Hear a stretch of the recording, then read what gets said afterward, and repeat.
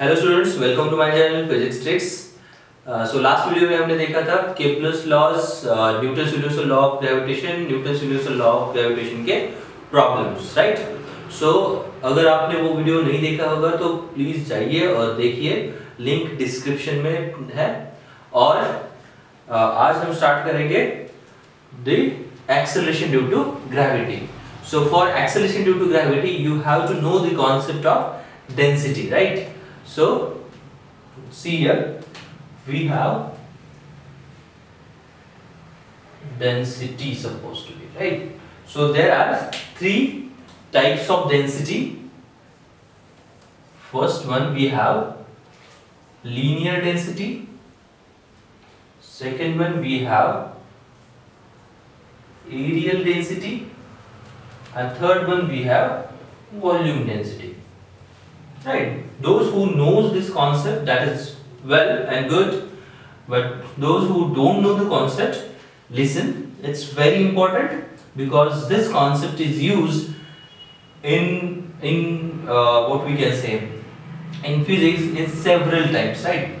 So linear density means, let us suppose we have the linear object of length L, mass capital M. Right, so what does the linear density mean? It is represented by lambda and it is given as mass per unit length. Right, so this is the linear density. Now what is areal density? This is the formula for linear density, right? So what is the areal density? Let us suppose we have area object, right, in a square, rectangle, triangle and all, right? For that, if you wanted to define the areal density, then it is represented by sigma and it is given as mass per unit area. Likewise for volume, for the volume objects, right? Let us consider a cube, cuboid or anything, right? So it is represented by rho and it is given as mass per unit volume. So these three concepts are very important: linear density, volume density and the areal density, right? So these three densities are very important. ये जो है वो entire physics में बहुत बार use होगा, right, ये concept जो है। तो अब इसके बाद हम स्टार्ट करेंगे acceleration due to gravity, right. So acceleration due to gravity is the acceleration produced by the gravitational force, right? Gravitational force or gravitational field in the gravitational field is called as acceleration due to gravity, right? So it is represented by small g. So it is acceleration due to gravity. So see here, it is represented by small g. Okay, so what is acceleration due to gravity? It is the acceleration produced by the gravitational force. So what is the gravitational force? We know that F is equal to G capital M small m divided by R square.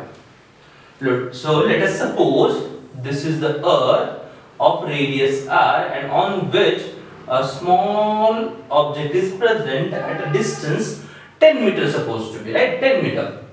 So we can consider, approximate it. We know that radius of the earth is 6400 kilometer, isn't it? And 6400 kilometer plus 10 meter is nothing in front of the 6400 kilometer. So we approximate it. This object is placed at 6400 kilometer, isn't it? So this distance between this center and this center is 6400, that is radius of the earth.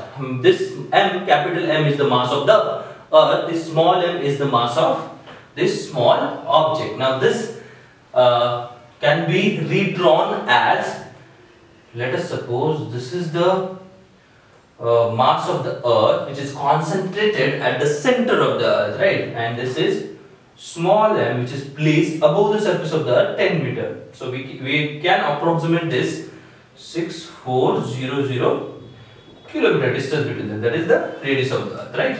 So what is the force of attraction between these two masses? The force of attraction between these two masses is directly proportional to the product of their masses and inversely proportional to the square of the distance between them, right? So F is equal to G capital M small m by R square. Okay.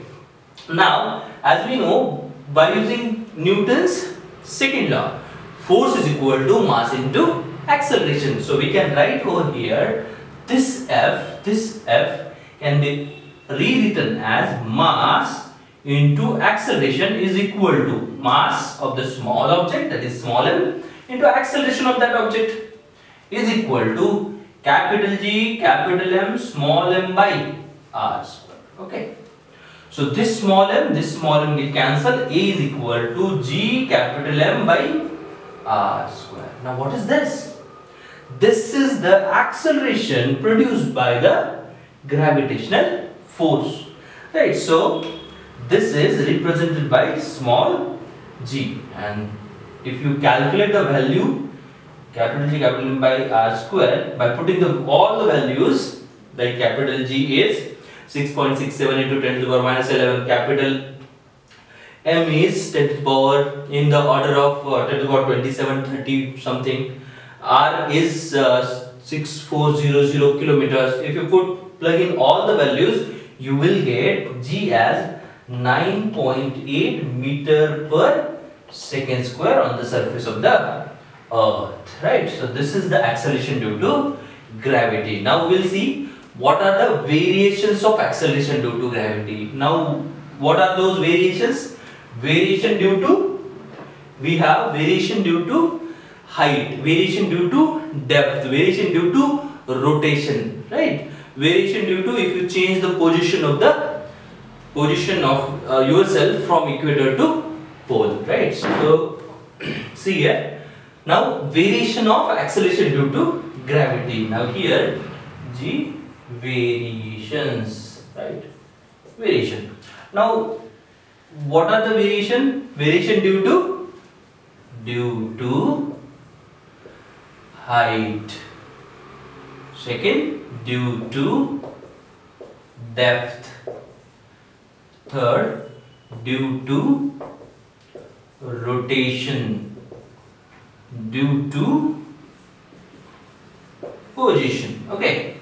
So do remember this. These are the 4 variations supposed to be. Now we will see one by one. So firstly, due to height, right? So I'll just tell the formulas and all. See how to derive. It's very simple. It is capital R supposed to be. So first one we are dealing with due to height. So see here, this is R, and let us suppose object is at a height h. Right. Now what is the distance between this mass of the earth, that is which is concentrated at the center of the earth, and mass of this object? It is R plus h, isn't it? So G at this height we can write G capital M by R plus h whole square, because G on the surface of the earth formula is G capital M by R square, but at height h it is R plus h whole square. So this is G at height h. So G at height h is equal to Gm by, see, R common, so it will be R square in bracket 1 plus h by R whole square. What is Gm by R square? See here, Gm by R square is nothing but G on the surface of the earth divided by 1 plus h by R whole square, right? So this is the formula for height. Second one, due to depth. Now here we can approximate it, right? Like G into 1 plus h by R whole to the power minus 2, and by using binomial theorem 1 minus 2h by R.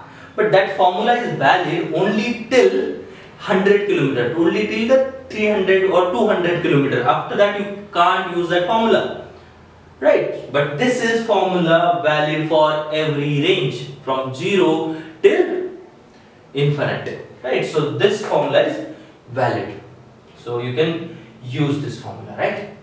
Okay. Now second one, due to depth. Now see, we have due to depth, formula for due to depth is firstly let us consider this is the earth and we want the acceleration due to gravity at depth d, right? So in this case, what is this is capital R, this one is R minus d, isn't it? So at this point, what is the acceleration due to gravity? This is g at depth d, we can write g mass of this part, inner part, right? Let us suppose that part is m dash divided by R minus d whole square, because from the center this object is at what distance? R minus d distance. So g m dash by R minus d whole square. Okay, what is m dash now? M dash we can calculate by using density concept. So capital M mass, volume is how much? 4 by 3 pi r cube. In capital M, the volume of the earth is 4 by 3 pi r cube. In m dash, what is the volume? 4 by 3 pi r minus d whole cube, isn't it? Now what is m dash then? This 4 by 3 pi, this 4 by 3 pi get cancelled, and we'll get m dash as r minus d whole cube divided by r cube into capital M. Now put in this formula, this m dash in this formula, you will get, see here, g at depth d is equal to g, what is m dash? R minus d whole cube divided by r cube into r minus d whole square into capital M. This cube, this square cancel, and we'll get g capital M divided by r square into r minus d by, that is acceleration due to gravity at depth d is equal to g r minus d whole cube divided by r cube r minus d whole square into capital M. This cancel out, you will get gm by r square r minus d by r, right? So final formula for this is, what is this? This one is acceleration due to gravity on the surface of the earth, right? So formula for this is g at depth d is equal to g on the surface of the earth 1 minus d by r, and this is g at height h, right? So these are the two formulas. This one is for height and this one is for depth. Okay, these are the two very important formulas are there, right? So g at height h, g at depth d. Now due to rotation, right, and due to position. So